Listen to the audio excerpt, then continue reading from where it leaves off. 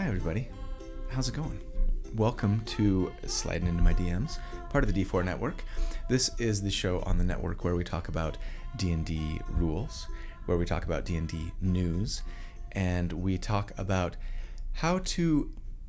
This is the part that I always struggle with. Advice for making sure that everybody is having as much fun as possible at your table. How about that? Good.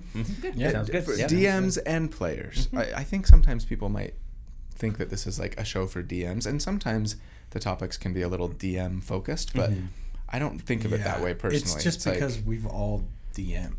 Because you are my DMs. Yeah. Even though, well, anyway, yes. So, welcome. Happy to have you. My name's Colby. Thanks for coming. Yeah. I'm your host, and with me are some of my DMs. So we have Tori. Hi, Tori. Hello. Hi. And Dallin. And Corey. I'm afraid that today you've been race changed to a goblin. I hope you enjoy it.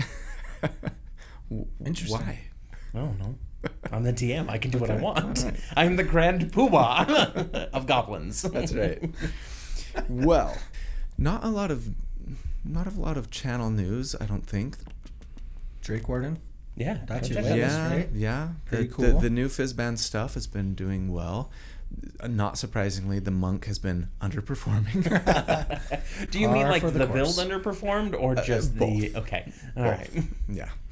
So, as usual, there are a couple of things that I want to talk with you guys about. We've got a quick ruling, and then we've got a deeper dive. Yes. As it were. Thank you for that nomenclature, Corey. You're welcome. But I've got tons of them in my pocket here. So, quick ruling for this week. Let's jump in.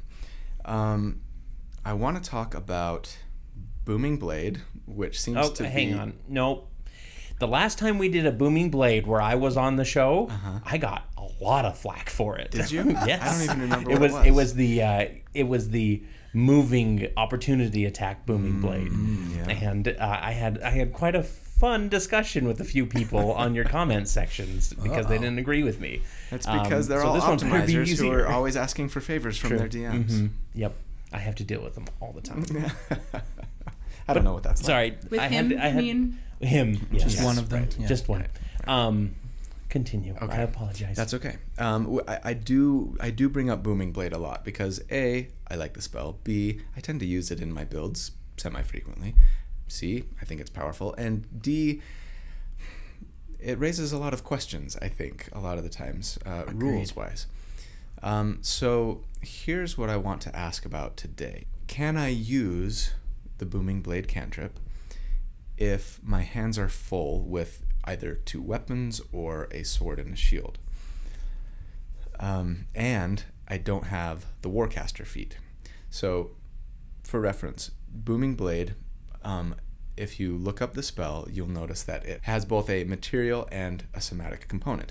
The material component, we're made to understand, is the weapon itself. At least one silver piece. Yes, that's worth at least one silver piece, which is why it gets into questions with Shadowblade. We've talked about that in the past. See there. But anyway. That used to be on It's this there. side. You can't see it. And I'm gonna take your word for it. It's there. Trust me. That's is an illusion, and I'm just able to see through the illusion. Yeah, you Right. Yeah. you succeeded on your check. Perfect. Yeah.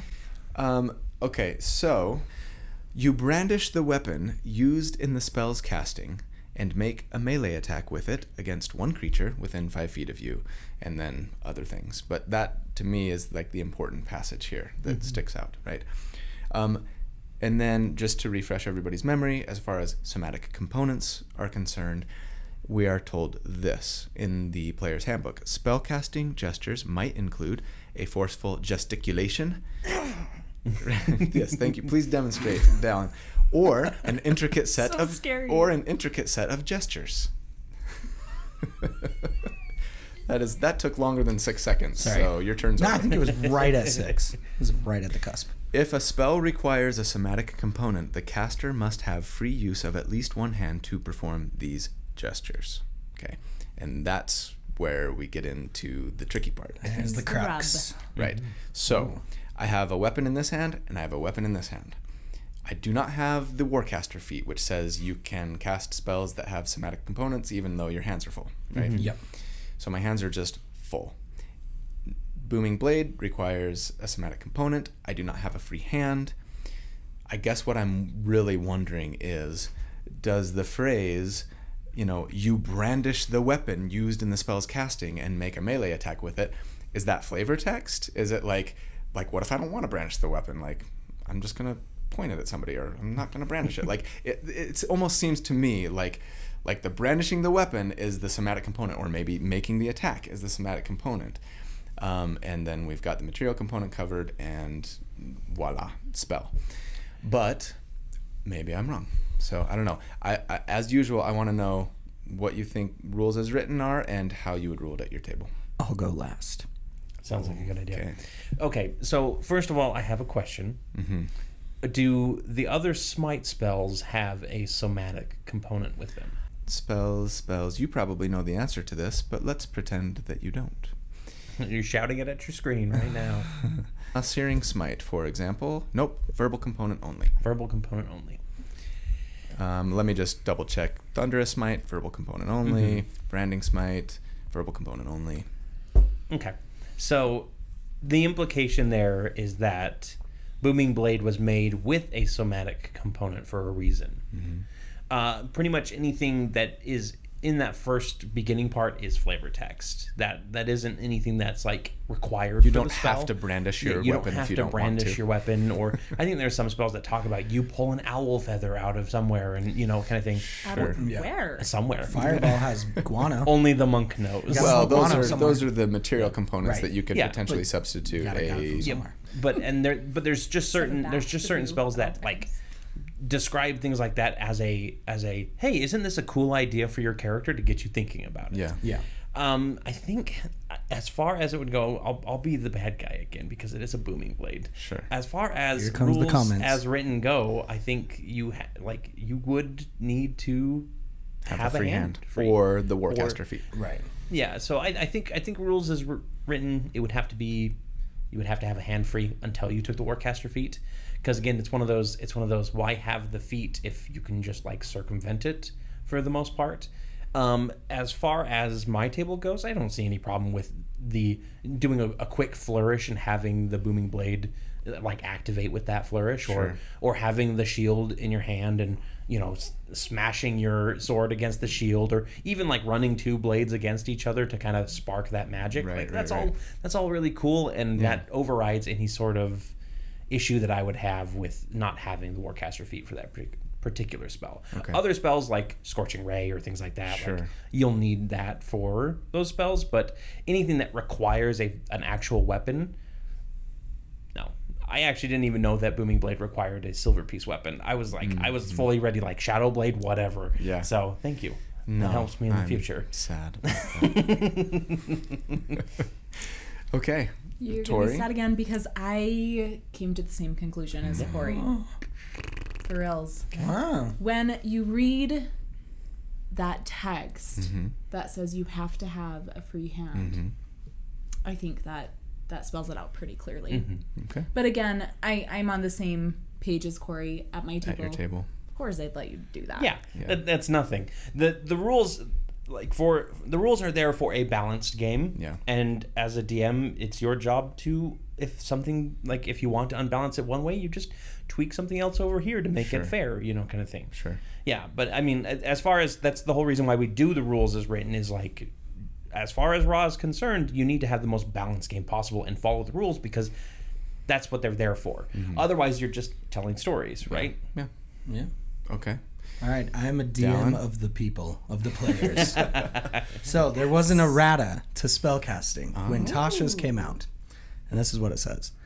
The final paragraph in the player's handbook about material components now reads, a spellcaster must have a free hand to access a spell's material components or to hold a spellcasting focus, but it can be the same hand that he or she uses to perform somatic components.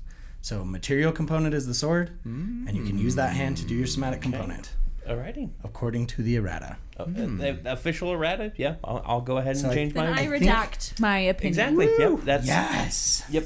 I did it! You just wanted to show us up, didn't you? No, I just wanted to, be on the right side of No, I mean, D&D history. Obviously, like when a question like that comes up, getting a note from Jeremy Crawford on his interpretation of the day. Sure. You know, he gets a random tweet and he's just like, I don't know, like, make something up and hands it out. Yeah. You know, like that's one thing. Yeah. But when it's an official, like, this has come up enough that Wizards is like, no, we need to put a correction to the rule in the next book to come out. Like, yeah, that's perfectly fine. Okay. Yeah. So Well, I think you can. There you have How it. does we go. Colby feel? So good. So what build are you doing with this now? Should I do a little spoiler for next Or week? maybe a tease. I mean, you won hard enough. That was a natural 20 on his history. That is. Or investigate. Your investigation check. It's going to be a 2-weapon fighting focused Eldritch Knight. Mixed with another subclass that I'm not going to tell you Okay. about. think I know Answer this me one. this. Is the majority of your class levels in Eldritch Knight? Yes. Okay, good. Because is. sometimes you can call it and only take Yes. up to 3 levels in Yeah. Eldritch Knight. Hey, once you get the subclass, it's yours. Yep. It's mostly Eldritch Knight. Okay, cool. I'll say that. I'm So excited. anyway, I built a character the other day that is a bard that does not have proficiency in persuasion or any sort of social or any skills. charisma. Yep. So It's like a 2 sides of the table here. Yes, yeah. But he's fun and I want to play him. Optimized. Yeah, look out for my new channel, D&D Unoptimized. Duo. Yep. That is awesome. Duo. I can't wait to see it. I will laugh when he dies. Oh yeah. I'll be the first one dead. Or she. No, persuasion doesn't keep you alive He- no, that's necessarily. He's a he. That's Okay. All right. Well, thank you. Especially down. You're welcome. That was No no thanks to us. That was just thanks to No, Don. it was thank you to everyone, especially down. All right. Let's. Can you tell who the favorite is here? We don't play favorites. That's not professional at your table. Don't do that. Treat everyone the same. Hint, it goes in order from how far you are away from Colby. Oh, man. All that work for nothing. Wait. Switch it up. Like you moved up a rank, you went down a rank. Yeah, You know, sorry, this Tori. I'm gonna have corner- to ask you to move. Okay. I can't really All right. fit around this corner. It's a tight. And then we go to ad break, and when we Space. come back, they're swapped. Yeah, that would be funny. All right. Now it's time for the deep dive topic. I love how that was like coordinated. So, today I want to talk to you guys about railroading. Railroading, or maybe like linear storytelling, or you hear people sometimes talk about like how their D&D game can feel like you're on a roller coaster or an amusement park, like you're on the rails, So you're fun. on rails, and like you're not getting off, right? You're in one of those. And the you're in DM one of those really crappy haunted houses that they have in the amusement parks. Yeah. we all know the one. and you as a player might want to go check out what's going on at the harbor, but nope, you're going to the slums because that's the story that the DM prepared, and he didn't prepare anything for the harbor, so that's where you're going. You know what I mean? Yeah. That kind of thing, right? Where the DM is basically kind of, I don't want to say forcing, but maybe strongly encouraging the plot to go a certain way. So I think right there's an important distinction about railroading. Okay. Because a game can strongly encourage you one direction without being a railroading Without campaign. forcing it, yeah. Yeah, but it's when you're actually forced to do something to go a specific direction, like when the DM is basically like, no, you guys can't go here. Right. You need to go this direction. Right. That's when it becomes railroading proper. Okay. Because otherwise, like there's a lot of situations where I'm like, I literally have this like nice neat path of clues that I've set out for my players, and they follow them exactly, and it's like, is that railroading? But the Right. answer is probably not. No, it might be breadcrumbs. Yeah. It's breadcrumbing. Breadcrumbing is encouraged. Delicious. Yeah. So, Just your players just walking down like Ooh, pecking piece up. of candy. Yeah, Ooh, just- piece of candy. but of course, The witch's house. Yep. but of course, there's probably nuances there, right? And Yes, there's some like there's like, here's your breadcrumbs, and if you don't pick this up, you don't have anything else to eat. And there's here's some breadcrumbs, but like, if you wanted to go somewhere else, you could, and we can deal with that. You know what I mean? And Yeah. and there's probably, you know, flavors of that and variation. I think it's like a scale, right? You have like free sandbox on this side and like completely on rails on this Right. side. So I think most games are somewhere try kind to of in between find there. something in between. Right. And then sometimes you have your players in the middle, and you have your plot all around them, kind of encircling them, and they will get to the plot no matter which direction they go. Sure. You know, and that's a different. It's not exactly railroading, but it is a different type of railroading. Being Right. being behind the scenes, knowing that no matter which direction they go, if they go to the harbor, that's where the bandits are going to be. Yeah. If they decide to go to the tavern, that's where the bandits are going to be. You know, like. And some other things might happen along the way, but something different than maybe would have happened at the harbor. Yeah. Right, if they go to the tavern. But it still allows for choice. Well, okay, so I don't want to get too far ahead of myself here. Yes. I want to talk about, now that we've sort of defined what it is a little bit, I want to talk about why we do it as DMs and maybe kind of get at a little bit of like, when is it more appropriate, when is it not appropriate? Some people might think it's never appropriate. Some people might think that it's okay in these certain situations. So I kind of want to get at that, and then move on at the end to, if you're going to do it, whether heavy-handed or not, even if with a light touch, how do you do it in a way that maybe doesn't make your players feel like they're being railroaded, or that it is a light touch and that it is maybe infrequent or whatever. So let's start with the kind of the why and the like when. As a DM, and I can't really speak to this, frankly, so you tell me. As a DM, why do you railroad your players if and when you do? I'll go last. Okay. Because apparently we can call that now. Oh. Well, I just wanted that awesome moment to be like, aha! Maybe I have an aha moment. You don't That know. would be Well, I cool. want one later, so I'll go first. To be wrong, I guess. Yep. Okay. I think that's a really difficult question to answer, because I do think the thing I find the most beautiful about playing D&D is that you as a player get to be part of a story that you're helping craft.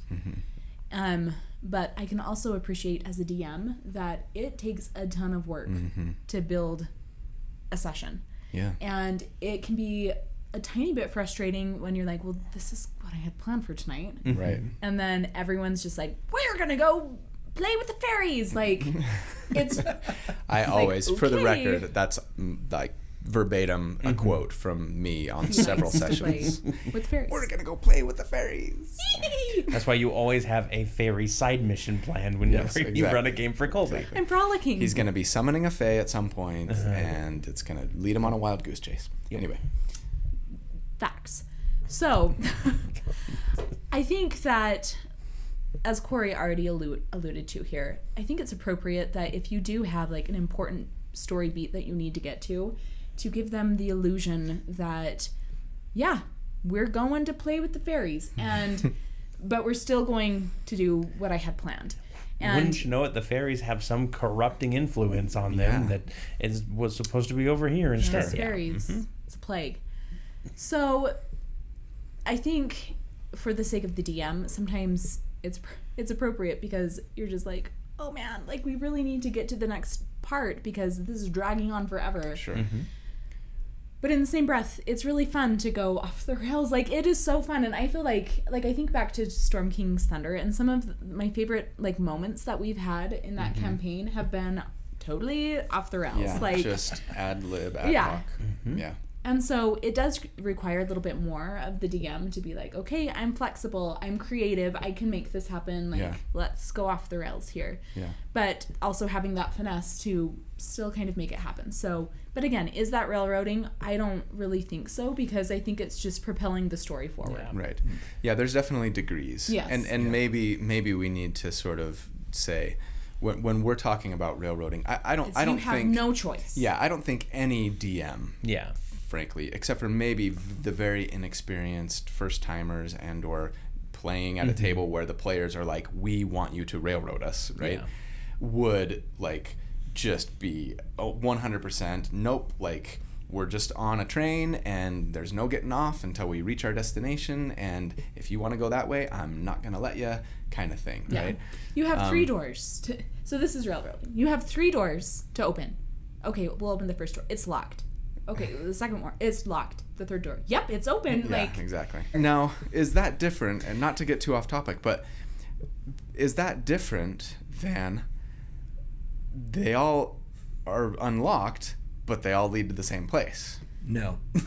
It's different Right, in it's- presentation. That's the difference. Is Yeah. just like the difference between a bad guy and a villain is presentation. Sure. Is because you have like They were the same thing. yeah, it's just behind that. It's behind the screen, right?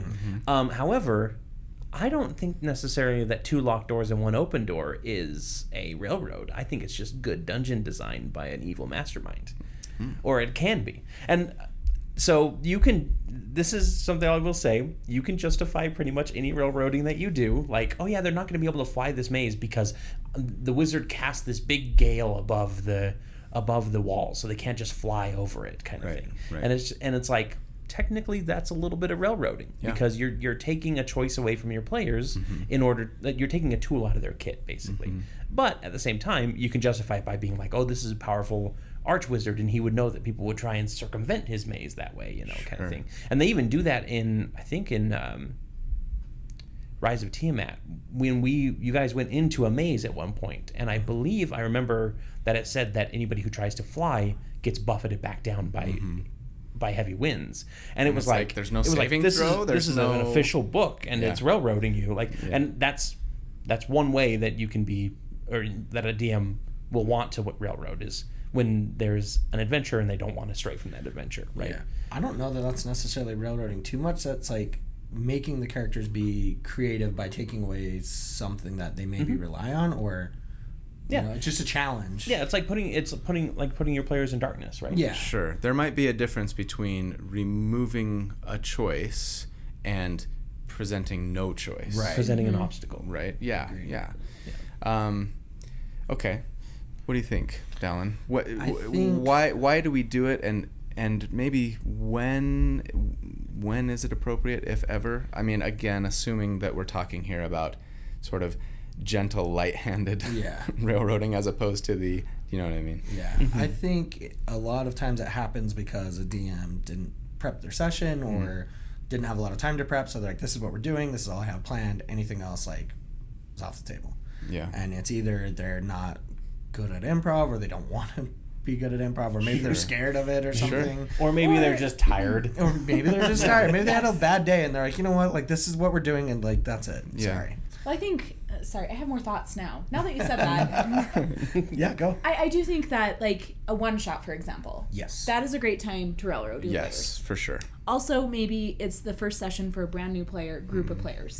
They might not feel comfortable with Just the grand expanse Yes. and need a more linear story. Like, Yeah. right. No, I like that. I think that's I shouldn't have gone last because those were my points. oh. I do have one more. Pretend like I'm Corey. I have one more situation that would be appropriate to give that gentle railroading that we're talking about.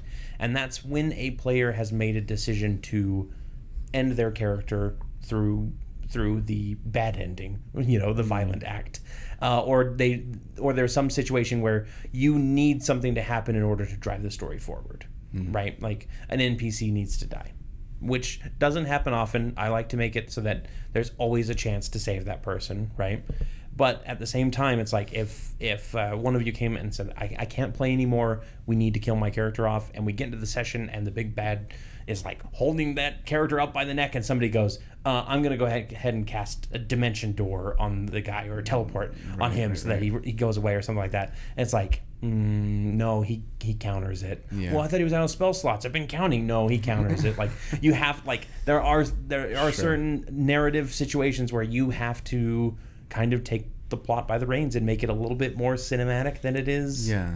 I think there's still ways as a DM to do that softly and just be like, no, you can't do that, and be like, sure. Yeah, he never counterspells when just then it's say like, no. yeah, never just be like flat out no. I mean, right. there's ground rules, whatever, but But you don't but want maybe to it's break like, the okay, immersion too fine, much. you teleport, you cast that, and he's out of saves, so he teleports off. but they were 60 feet in the ground and now he falls and dies. So he's gonna die from that anyways. Yeah. Yep. So there's more creative. Yeah. Like it's your job as the DM to find the or right you can just fit there. like if somebody's trying to teleport away and somebody else casts counterspell to keep them from teleporting away, for example, you can just fudge the number if you want, right? True. And say, oh yeah, they made that saving throw against your counterspell, so they teleport away. And then you have to go on a hunt across the sea and find the Dagon and all this other stuff. Just don't tell your players that you're doing it. Exactly. Hey, you rolled and were just barely off on that one. off on that one. Yep. I would have let it happen. So, yeah, this is tough, I think, because, I think we all like to think, and rightly so, that D&D is a game, but is also like a communal storytelling session, right? Where there are rules, but also it's kind of like improv comedy plus action plus drama, right? And that's what makes it so great. And so on the one hand, I think as a player, you want to feel empowered to be able to kind of make your own choices, do your own things, and you want the game and the story to be a series of yes and moments, and not just being told what to do or being told what you can or can't do, right?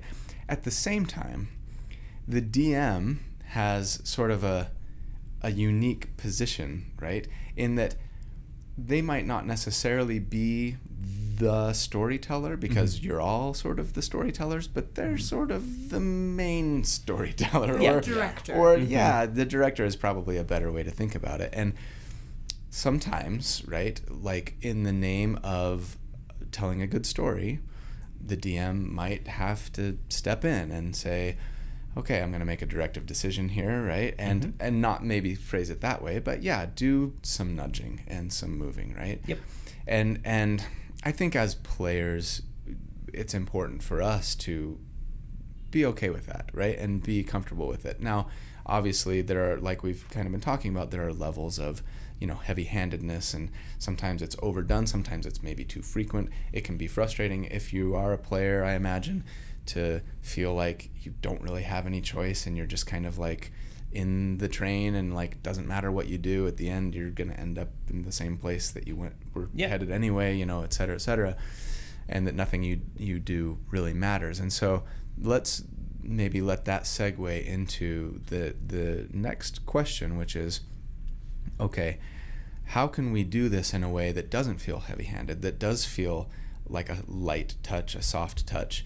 And we've kind of talked about some of the how already, but I want to get into it a little bit more. What suggestions would you have for a DM who feels like, I need to nudge this in a certain way, or I need to maybe block off this option for my players, but do it in a way that doesn't make them feel like they're being railroaded, like they're still an important, not just passenger on a train, but a contributor to the story, right? In addition to maybe suggestions that you've already made, what suggestions would you guys have? I think it depends. This is why session 0 is important. We always talk about that. Depends on your players, and maybe that's something you talk about. How much railroading versus sandbox do you want? Do you want full open story where you're finding every, breadcrumb or whatever on your own, and you're concocting your own story, or do you want a little bit of like, here's the guide, do what you want, but here's the guide? And I think most players would probably lean towards that. Like, they want some sense of direction, not necessarily like I'm hand holding you through the whole thing, but like I definitely have plans for the story, and I as the DM have an ending in mind, so that this is some satisfying story. And I think most players want that, I would say. I think I'm right there. It makes me think of, and we've had this conversation before, Dallin, where like there are some video games, for example, that are very like sandboxy, open world, Elder Scrolls type games, right? And then there are some role-playing games that are very like, like you're pretty much, this is your path, and there's not a lot of deviation. Yeah, you have a few choices for your own moral character in there. And personally, I tend to be someone who like when I play a game that's super like open world, go wherever you want, do whatever you want. Overwhelming. I get a little, at first it's really exciting and I'm like, Look at that mountain. I can go Look at that thing. anywhere. I can Look at do that. anything. Frolic with the fairies. And I'm going to do this, and then I'm going to make my character like that, and da-da-da-da. And after a few hours, it's like, I'm bored.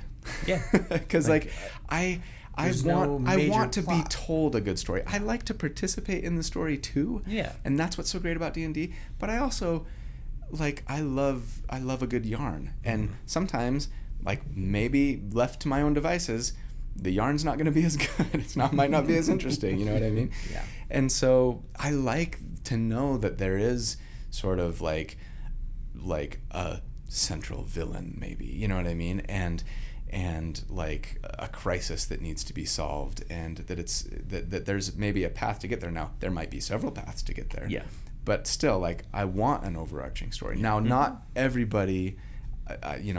Is me, right? Not everybody maybe feels that way. I'm sure there are plenty of players that play D&D that are like, no, man, I want to go wherever I want and do whatever I want. If I want to get in a bar fight and that's a bad example. If I want to, take sides with the villain and try and conquer the world, I want to be able to do that, or whatever. Or I want maybe I just want to start a merchant business, and forget all of this adventuring Playing stuff farming right at the sim. beginning, and it's just like, okay, all right, as a DM, that's going to be that takes time. So a couple things that I would say is, number one, make your the better choice, the one you want, more appealing to your players, right? Be like, oh yeah, you've got 2 quests up on the quest board right now. One of them is to get spider fangs, and it's about a gold per spider fang, Or there's this other one that has this bounty on its head for this knoll, and it's 100 gold pieces per person in the party. Your party's going to be like, let's go for the spider fangs. No, they're going to go for the knoll. Yeah. Preston would definitely be like... I mean, he has use for the spider fangs. He's going to make daggers. Man. Yeah, Yep. Preston would be like, well, my character has His backstory is heavily this related to fear spiders. of spiders, Yeah. and in order to overcome them, he needs to face these spiders and conquer them. And then as a DM, it's my job to go, oh, well, you look, and they're actually in the same forest. Who'd have thunk it, kind of thing. And that's another thing that you can do is, if they have multiple things that they want to do, just kind of group them together a little bit. Sure. It makes it a lot easier for your players to be like, yeah, we know where we want to go because it's all in that area, and it's a quest hub, and they all lead you to a specific quest area, right? I take a lot of examples about questing and adventuring from video games. And I think that's one of the driving things that kind of helps my players ease into my worlds a little bit more, is they know that around the next corner they're going to find their next step and be able to move on. But they can always diverge, and they'll eventually find their way to the main plot. Yeah, I think there's something to be said for, and maybe this is a tip from a player perspective for a DM, to be willing to, in that scenario, maybe say, okay, they really want to go for the spiders, I'm just gonna let it happen. Yep. And maybe that means your main story is delayed by a session, and so be it, right? You might Or go off and scratch have an entirely, amazing Just shelve it. It can come back later. So yeah. You never know. This is a little bit of an insight into my own DMing style here, is I leave things very nebulous out. I have kind of the overarching brushstrokes of what I want the plot to be, but then I let my players' choices kind of narrow that in. Sure. And there are things in Tales of Veneria that I hadn't figured out until 2 sessions before we actually went there. Right. And so I like to kind of railroad, but also I'm planting the rails literally ahead of the party as they're traveling 50 along. feet ahead. You're Exactly. John Henry. Yep. Yeah. I'm John Henry Irons, just going away there. Yeah. I think as far as it goes, though, if my players decided they want to go after the spiders, and I was like, okay, well, I've got a little bit prepared, but you know what? Let's just kind of go crazy. Let's just see what I can come up with. And then you introduce this whole new spider villain, and then they're like, oh, we need to go hunt them down in the Underdark. It's like, okay, all right. And here's the next thing is, as a player, be willing to accept the DM going, all right, guys, I need to stop 5 here. minutes. Yeah, or I need to take a break so that I can come up with something, or I need to stop the session here for tonight. So sorry that we got to cut it early, but But you wanted to go for the spiders. I really hadn't had this planned. Spider So let things. me, give me some time, Sure. and we'll meet up next week and I'll have a new grand adventure for you. Sure. Agreed. I think the way that I plan a session is kind of similar. So I'll do, well, first, obviously, I'll have like my major plot points for the whole campaign. Like at least what I think it could be. Like I know I have this villain and X is going to happen. That triggers the event that causes everybody to now want to go on the quest or whatever. Yeah. So like I usually get about that much. But session per session, I try not to go more than a session, maybe a session and a half ahead, because I don't want to do all that work to have somebody not go down that path, right? Right. Typically I'll let the players inform how I plan my next session. Mm-hmm. Kind of like what you were saying. Like, okay, they chose the spiders, great. Then next session I'll build something around the spiders. Or they chose it on the fly and I'm not ready. Okay, I have kind of an idea of a session. I'll just, now it's spiders, so let me just look up the stat blocks really quick and I'll kind of adjust what I was doing here. Yeah, you can absolutely do that. You can take your null encounter and turn it into a spider, dungeon or whatever, really easily. Sure. And I think the best thing to do if you're just getting into DMing is don't write out like, here's what this person says when they get to them, here's what this description is. Right. Just come up with like a half dozen to a dozen different places and a quick description of them. If they're going to a town, what does the tavern look like? What does the library look like? What does the mayor's house look like? Kind of thing. And then as far as characters go, just go like, okay, here's a character, here's some character traits for him, here's some goals that he has. Do the whole like flaws and bonds that you can do as a player. Do that with NPCs, and that way you can have a quick idea of what a specific character, how it's going to react to the party, instead of just being like, he says this to you, and then they go, what else? And he goes, he says this to you again because he's only got the one dialogue. Don't be a video game. The reason that Down and Tori just looked at me like that was because I was telling them about a conversation I'd had earlier today with someone who's going to be sponsoring several videos coming up in the next few weeks.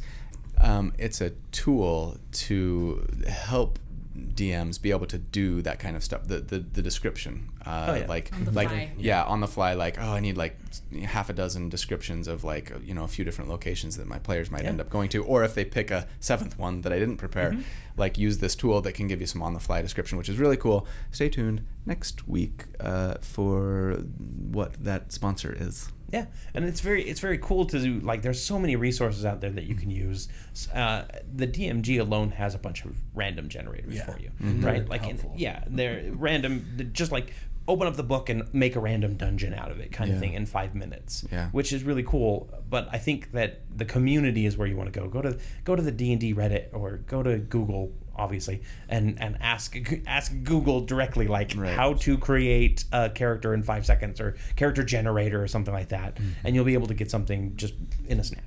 And I'd say too, as a DM, don't be afraid to, like, if they go interact with an NPC and you didn't really have anything prepped, have just a rough idea of what they are, go with that, and then if that character becomes somebody more popular that the party's going to be interacting with more, or now a quest giver or whatever, you can flesh that out later. For the time being, it can be like, okay, this is what he's like now.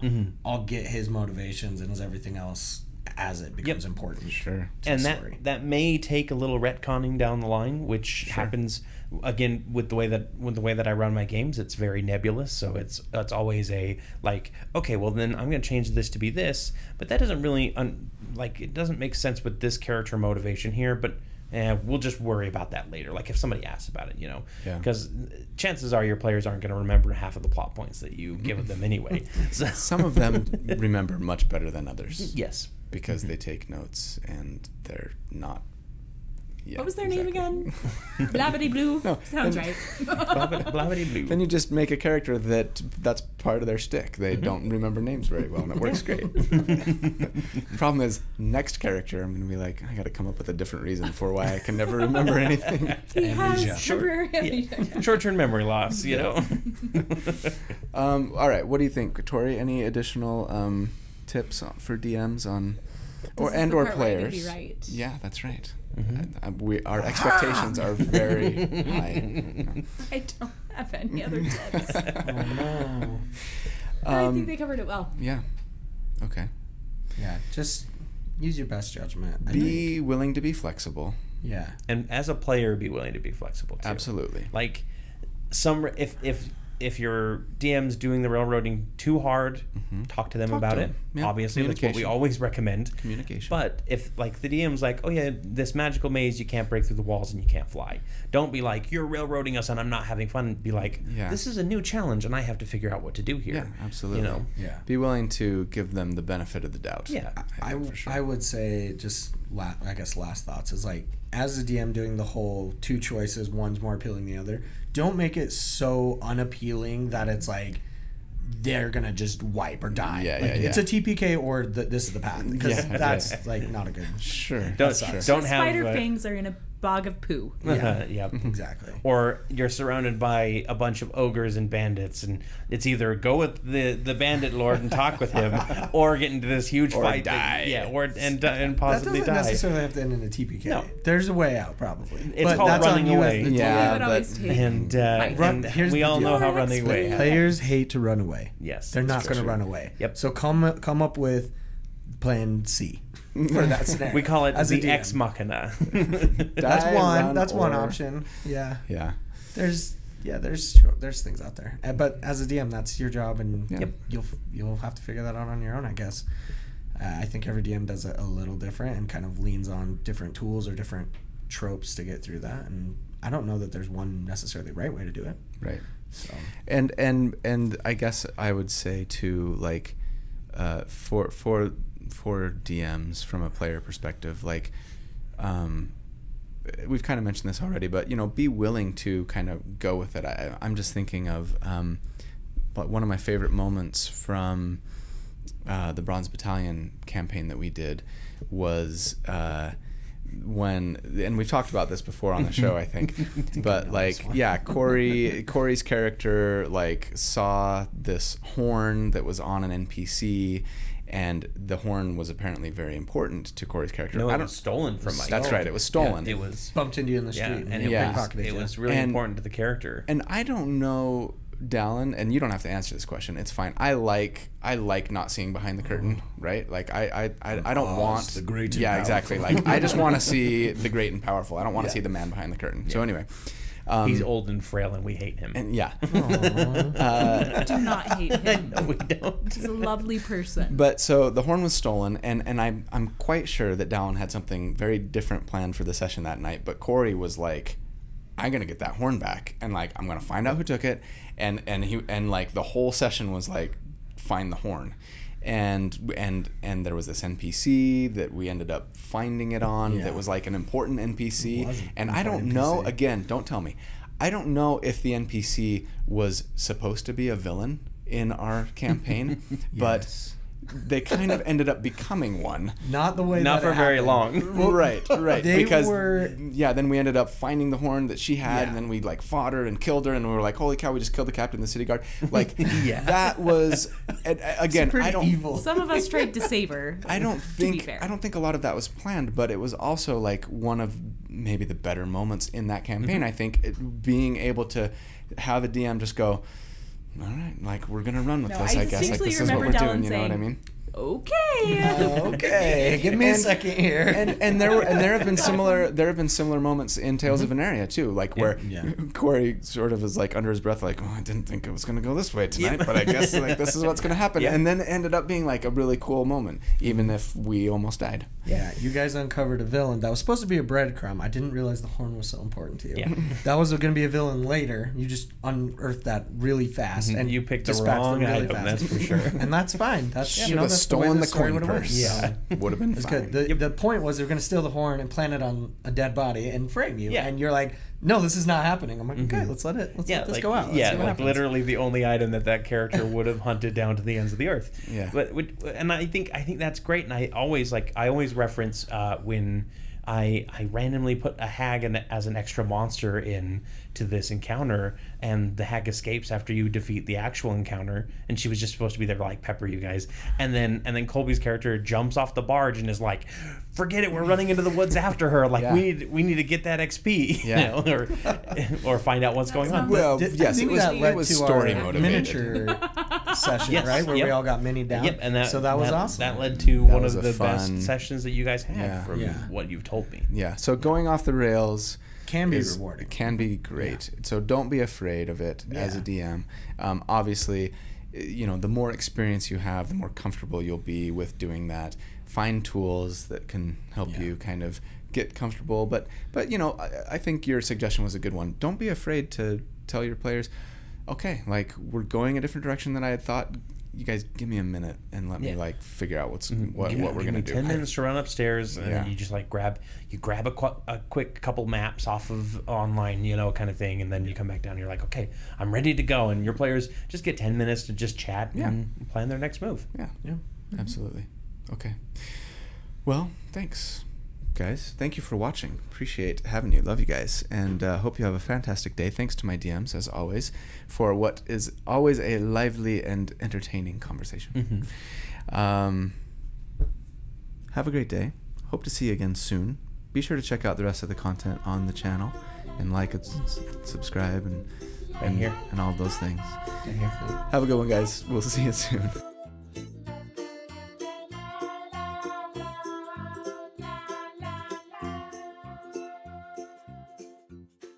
And basically, it's a tool to...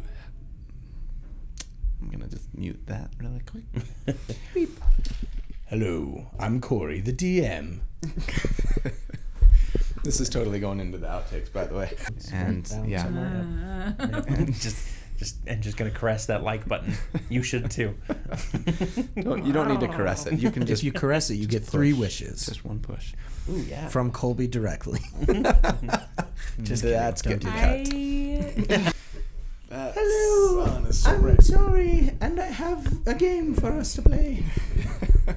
I'm so nervous to see what those wishes are. Yep. Do you mean Par like for the the build course. underperformed or just the... both. Okay. All right. Yeah. And sorry. And Wow. something inappropriate that I'll maybe Something save for the about blooper reel. Underperforming in That bed. has to do with like some sort of pill that you might want to take. But anyway. Monk ED medicine. Yes. Yeah. Okay. So, let me get my notes back. Okay. Here's how the spell is worded. Right. And for those who can't translate, that means ED standing for think fast. Extra defensive attacks. Extra disadvantage. Extra disadvantage. Okay, let's jump into the main topic. Nope. Let's take a deep dive into the... I'll figure it And out. the sound effect needs to be like, psh, like someone jumping into a pool. Tori's just like, this is getting worse. She's like, I don't like this It has to be conversation. something other than ED. You Okay, can have dysfunction at the end. It can be D. Headphone warning. Sorry. I'm so sorry. Ouch. That was really loud. I apologize. Well, obviously, key point dysfunction. Yeah, but it starts with an E. Key function. Key dysfunction. Key D. Key D. Key Key D. Oh, There there we we go. go. Is that what I sound? Is that your impression of me? No, my impression of you is like, hi guys, I'm Corey, your friendly DM. Everyone loves me because I'm so friendly.